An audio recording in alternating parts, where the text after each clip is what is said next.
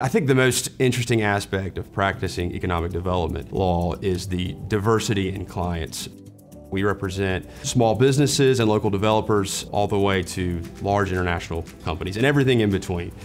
Being a transactional attorney involved in economic development has really been a culmination of a childhood goal, but also a refinement into what best fits my strengths and skills. It's a very rewarding practice, and at the end of the day, our clients are usually very happy. The other side is very happy as well, whether that be a real estate owner who is selling to our client or a county who is offering incentives. Every client is a priority, and I want them to feel that in the way that they were represented. But also beyond that, I want everyone to feel like it's handled personally, that I'm not just a name on an email or on a document, that they feel like they know me. I want to get to know them, their business, and then them as individuals as well.